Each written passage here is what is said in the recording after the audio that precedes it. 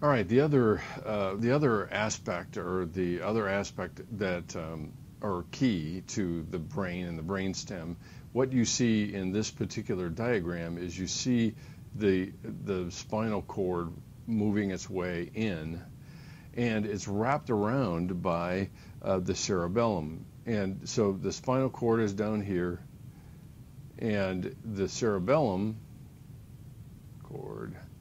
And the cerebellum is oftentimes referred to as the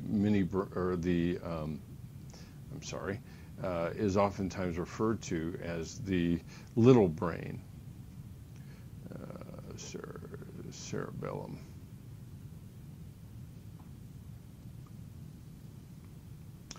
And it's called the little brain partly because, and I'll show you another diagram here in a minute, but it actually mimics the hemispheres of the brain, of the larger brain, if you will, the higher cortical areas. It actually mimics it. So you have two hemispheres very similar to the overall structure of the entire brain itself, and you can see them. You can essentially see them right here, and there are these protrusions. And essentially, they have a lot to do, and they've been on display. If you've been watching the Olympics, they are primarily, in a lot of ways, part of nonverbal learning, which essentially is action-based learning, nonverbal learning. And so when you see Gabby Douglas, you see her on the balance beam.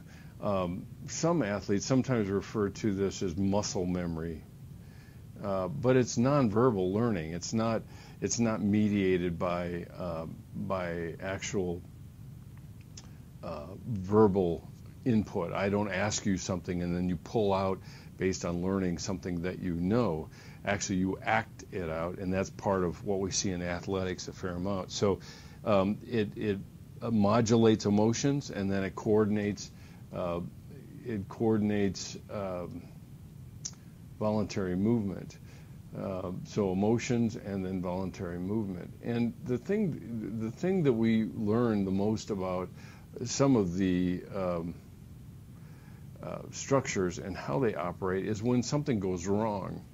And one of the things that I have found through my experience is my father-in-law is actually a veterinarian, and he had obviously a very soft heart for animals, and he adopted a cat who had something we refer to as cerebellar hyperplasia. I got to stop a minute to make sure that I spell this right. Hyperplasia, and it was a disorder of the cerebellum. And poor Ricky, and that was the name. He was pure white. He had very jerky movements, in something that we refer to as intention tremors. Whenever he took on the task to intend certain movement, his tremors would get worse. And sometimes we see this in people as they grow old, and when they go to reach for something and the tremors come into play. And poor Ricky, when he intended to try to eat, he would bang his teeth against the bowl, the dish that had his food in it, unfortunately. And that was all part of this intention tremors. And that's really how critical the cerebellum is that it creates this smoothness of movement that we depend on in order to complete most tasks, even as I try to write. And you'll see at times, because I am disconnected from my pen point, I'm watching on the screen as I'm writing, that my cerebellum is quickly trying to translate what I see through my eyes down onto the tablet on which I'm writing to create this video. So the cerebellum it plays a crucial role in most of our learning, but it all has most to do with nonverbal learning rather than verbal learning. If it was verbal learning, it would probably be coming from these big areas of the brain itself. Now, let me show you the interior from a little bit different angle that might be fascinating for you to take a look at and see these in a three-dimensional 360-degree angle.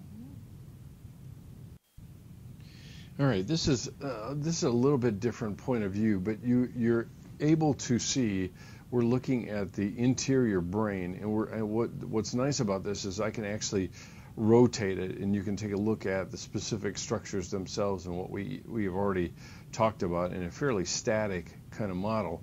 Here's the first one, and this is the thalamus, and so you can keep an eye on that as I rotate it, and what you see is the thalamus is on both sides of the hypothalamus is just below it, and then you move up to these various bodies interior, but the thalamus is split in two and is runs underneath these structures to be one body itself. Now, we haven't talked about the hypothalamus yet, but we will. And then over on this side over here is part of the hippocampus, which is part of the memory system and limbic system, which we'll talk about in a minute. We already talked about the pons. It gives you a little bit of an idea of the size of the pons right here. And then we move farther down, and when we talked about medulla oblongata, what you see is the exterior. It lies along the spinal cord as it comes into the cranium, and then you go a little farther in, you see the pyramid and how it lays out there on the interior. So the medulla oblongata is right at this area. Now, if we rotate it a little bit more, you can actually see it from the back side, and this is just a ventricle, which is a fluid-filled space. But you see the pons, where it shows up on both sides, then this pedicle, which we are not really paying much attention to, at least for the purposes of this class. There's the thalamus again, and then the fornix crura and the hippocampus. But look down here, we go to the gracile tubercle, and then you go a little farther outside on just as part of the spinal cord, the cuneate tubercle, and then finally the medulla oblongata, which runs completely along the outside of the spinal cord as it comes into the brain itself. So, and when you rotate this, you get a little bit different perspective of just how these structures are situated interior to the brain. And like I said, we're looking now face on to the particular subject here, and you can see the larger structures of the cortex beyond it. But then when you rotate it, now we're looking at the person's left side, and then continuing to the back, and then to the right side. So, or the left side, back, and right side. My apologies. So it gives you an idea of what it actually looks like on the interior. Now, what I can do with this diagram is I can actually add structures to it. So we've got that inner brain, the most interior, and then I add another, and these are ventricles. These are all fluid-filled areas, and we just talked about the cerebellum. And when I rotate this again, you'll see the cerebellum in all of its glory, the two hemispheres. That's why we refer to it as the little brain. And then you can rotate it around, see again various structures themselves with the hypothalamus and thalamus. And then, of course, you move below to the hippocampus. Now, let's keep adding.